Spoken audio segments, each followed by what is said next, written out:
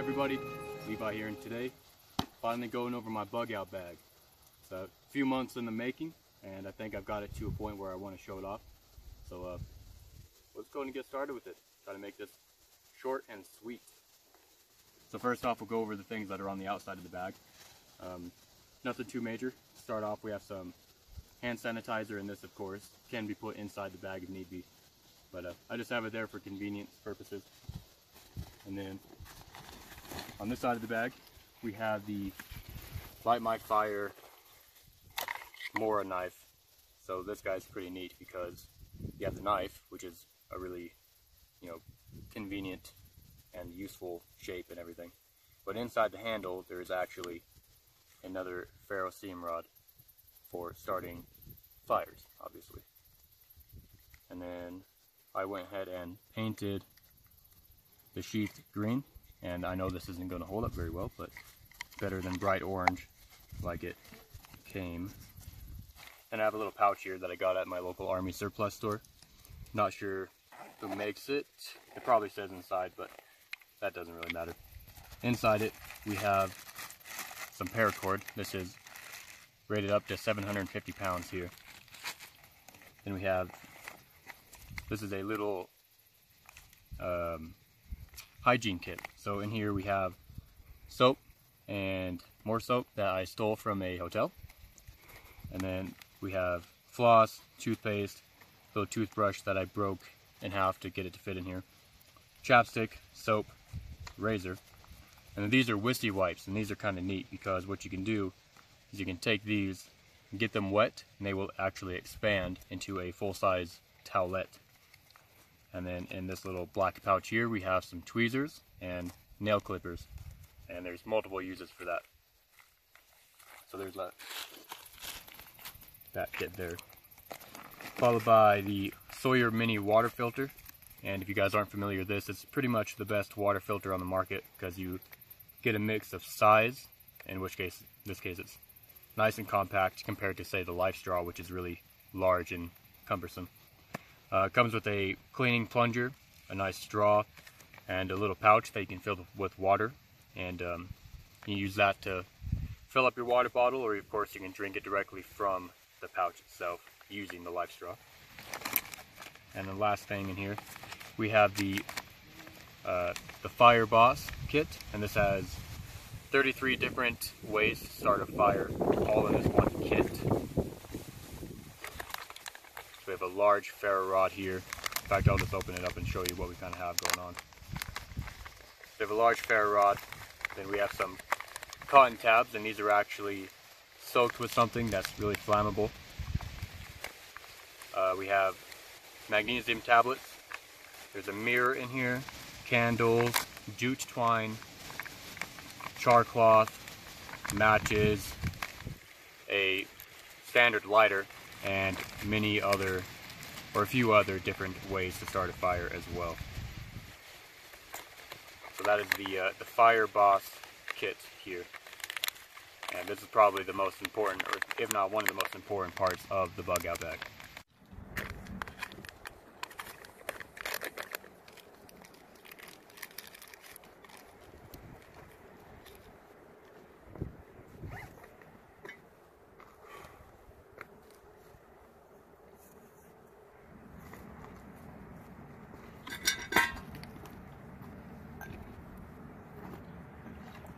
Tough to break apart.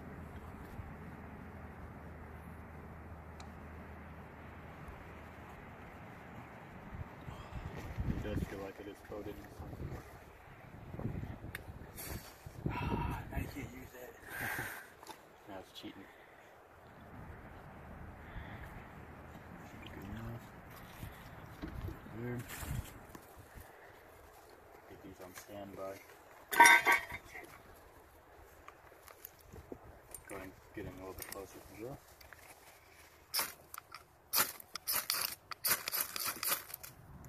Okay.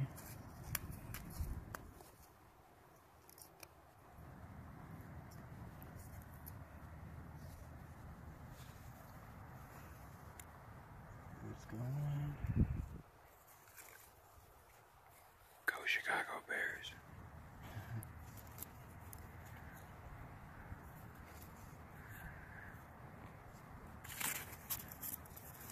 pretty much it for the pouch. So keep on going from the outside. One thing with this bag is there's no real way to be able to run a battle belt with this. So what I've done is I went ahead and connected a drop leg holster to it, and this can be unattached.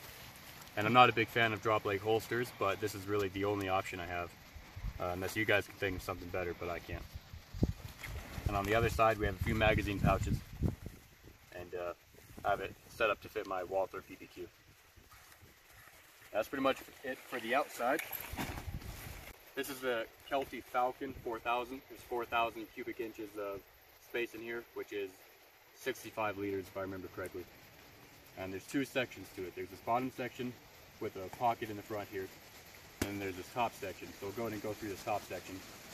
And what's pretty cool about it is it actually disconnects entirely, and you can use it like a fanny pack.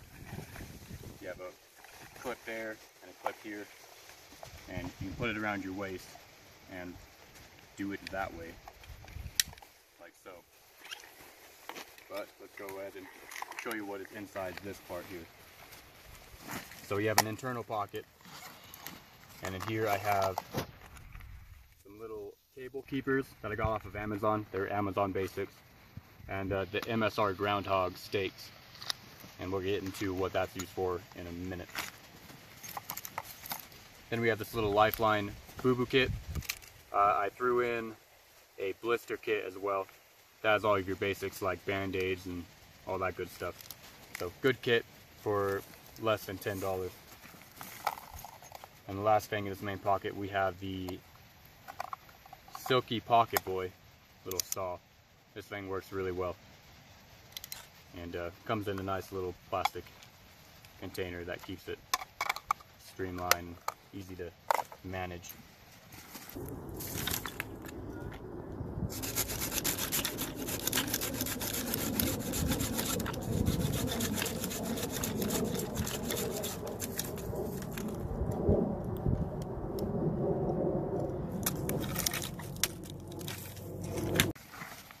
Okay, at the very bottom pocket here, we have just a couple boxes of ammo, 9mm for that PPQ, 5.56 for whatever, AR, or in my case, Beretta that you're running. That's it for that pocket. So you have two more little pockets on the side here. In this one I have some wind-breaking gloves, and these are actually just really useful in general, whether you're in the winter or just on a really breezy day. And we have a shemagh as well, which I suck at tying, but it's good to have nonetheless. You can always figure something out. That's it for that pocket. And in this one here we have a face shield. This is a multicam. Pretty much useful for the same purpose that the shemagh is. And then lastly we have a boonie cap, which, being a ginger like me, you need to get out of the sun every now and then. That's what that's for. Then there's another hidden pocket just right in the center, or inside of this pocket here, and I keep a little waterproof notebook, as well as a couple pens and a little pencil. Oh, that's it. So that is it for the top section here. Now let's get into the front pocket of the larger bag.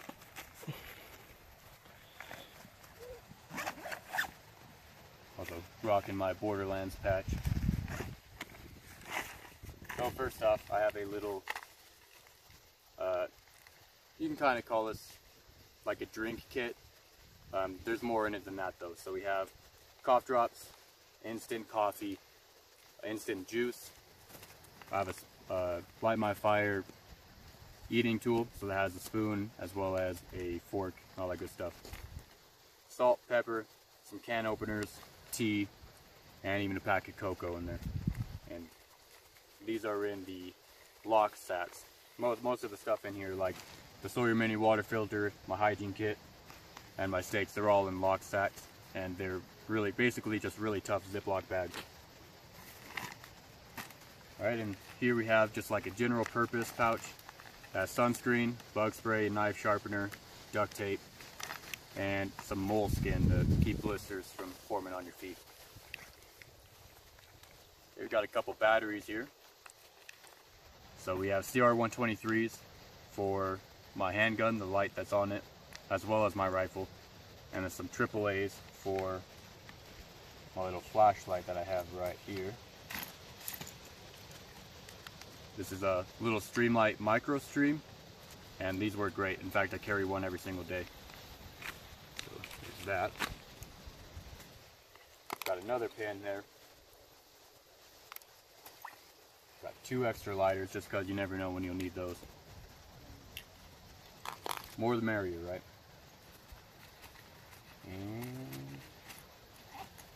keep moving on. Little zipper pocket. We have some iodine tablets as well as the tablets that help get rid of that iodine taste. And then a small thing of Advil as well.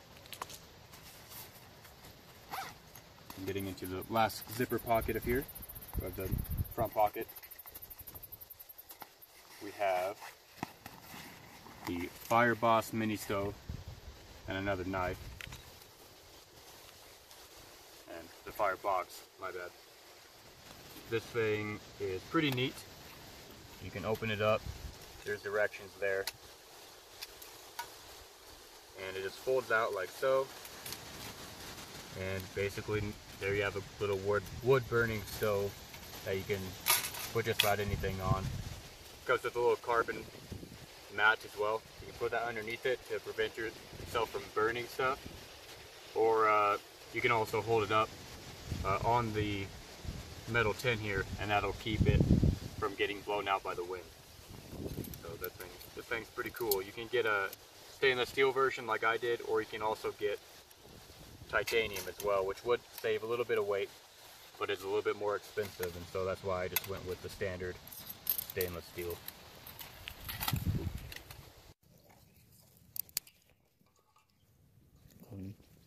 Put this on here.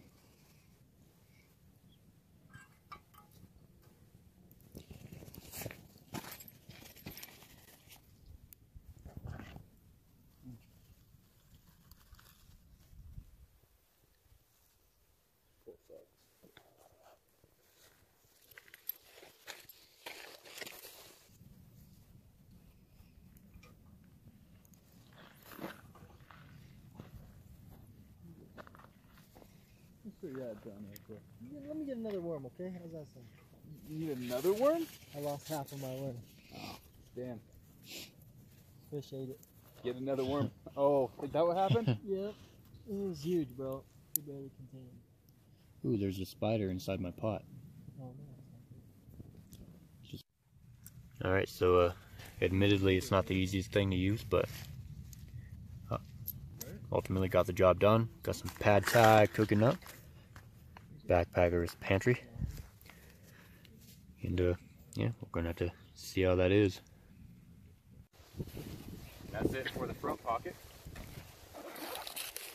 There's another section here in case you have some sunglasses or anything that can get scratched.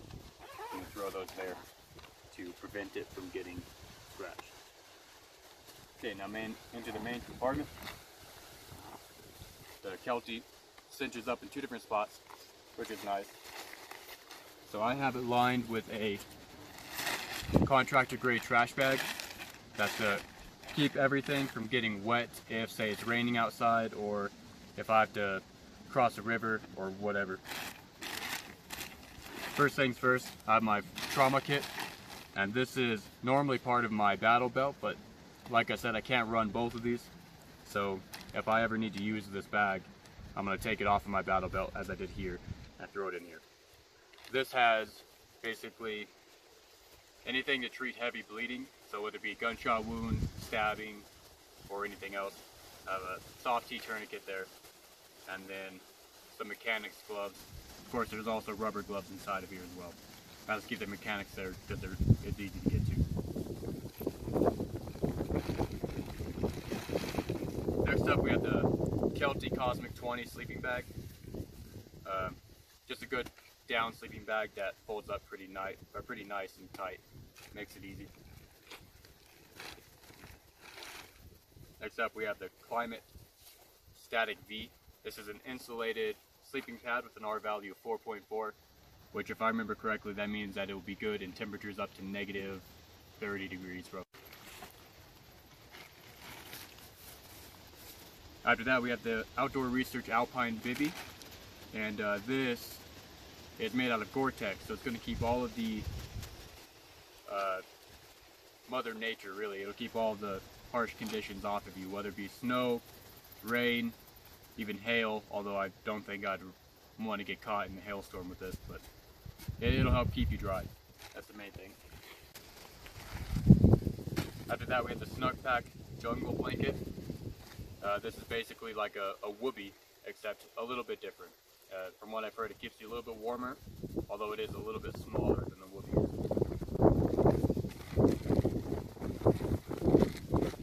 After that, we have some basic clothing, some wool socks, as well as normal socks, boxers, and a base layer pants as well.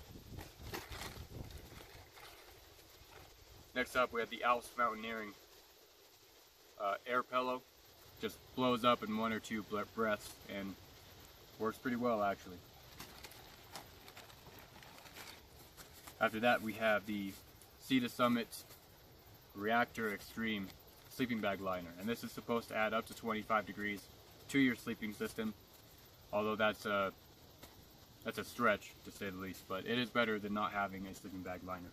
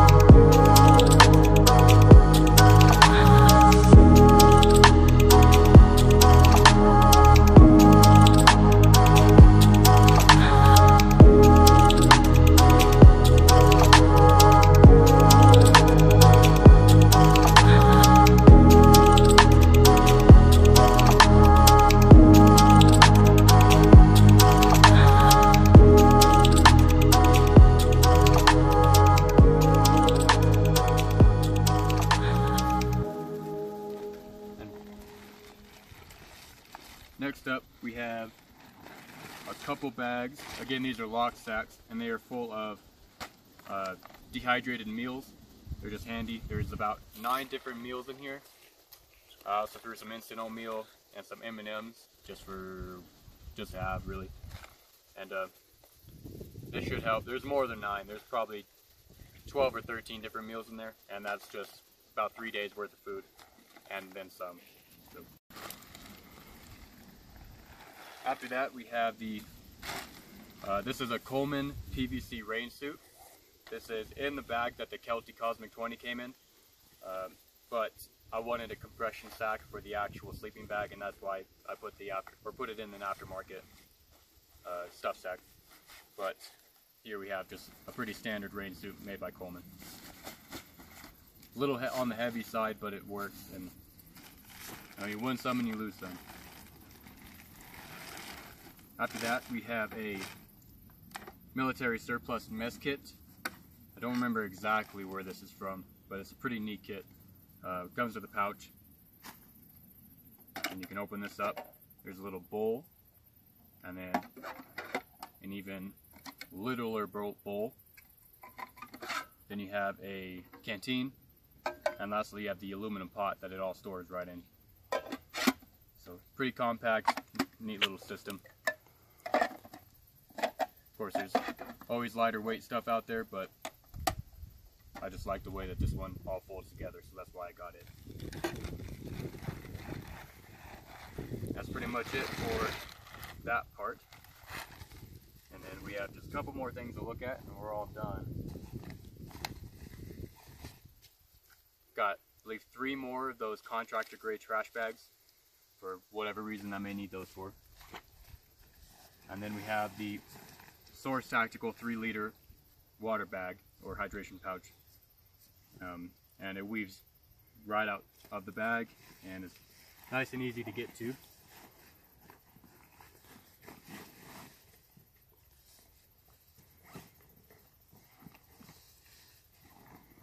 And then last but not least, we have a little Colorado map, and this thing is kind of not very good, but it's better than not having one, I suppose.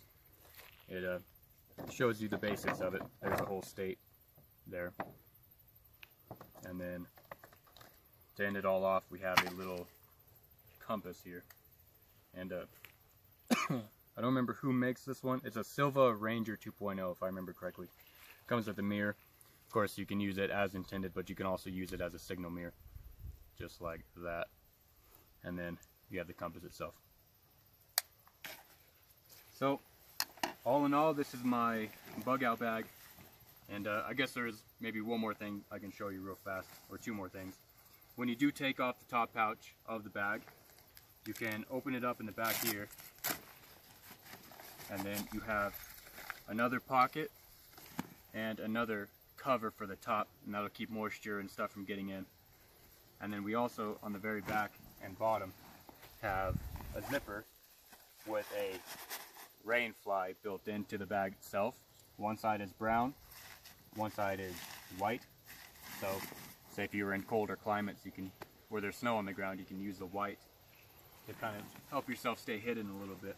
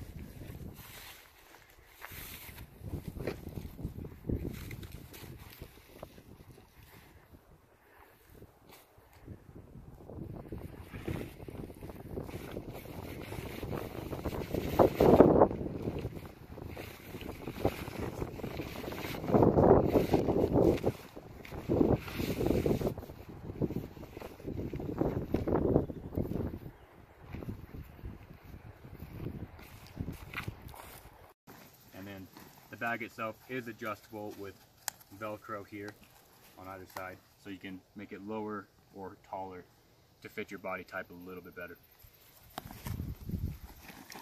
Alright, well that's pretty much it. I'll be sure to include some B-roll footage so I can show you more details on some of the stuff specifically. But that is my entire I'm Never Coming Home bag or bug out bag laid out right in front of you. So I'd like to thank you all for watching, and I'll go ahead and see you all later. Guys, back again. So I'm here packing everything up, and a few things I forgot to mention. This pack weighs in about 45 pounds wet, so that's with the hydration bladder full. And the intended purpose of this bag is to be a cold weather, because I live in Colorado, so a cold weather I'm Never Coming Home bag. So basically an inch bag. That's what inch stands for, I'm never coming home. And this is like all hell breaks loose and you have to grab your stuff and just go and never come home. So that's what this bag is for. It's like a bug out bag, just with a little bit more. So you may think 45 pounds is a bit heavy for that, or for a bug out bag, and it is. And that's why this one isn't a bug out bag. Instead it's an inch bag. So that's all.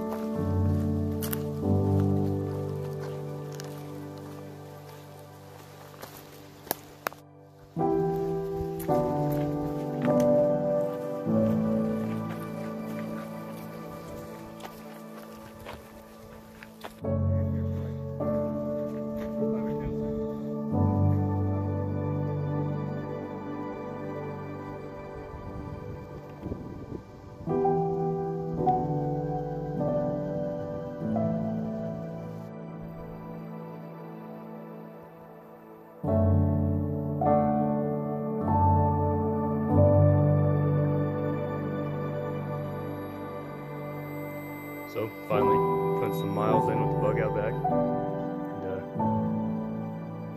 Kind of sucks. I mean, there's 45 pounds there, but it's really not that bad. The cushion hasn't really conformed to the shape of my back yet, but once it does, it's definitely going to be a lot more comfortable. I'm able to walk over stuff. Don't really feel top heavy or anything, so don't feel like I'm going to fall over. And making it to some decent spots here, so can't really complain too much.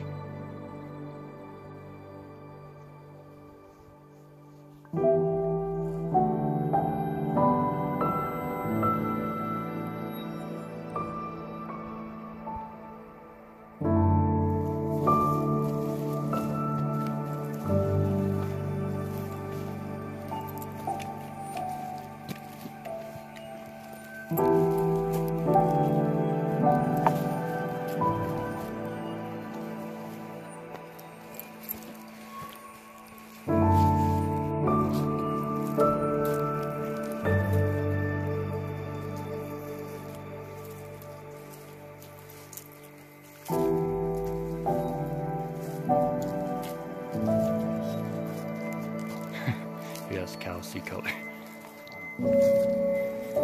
Moo.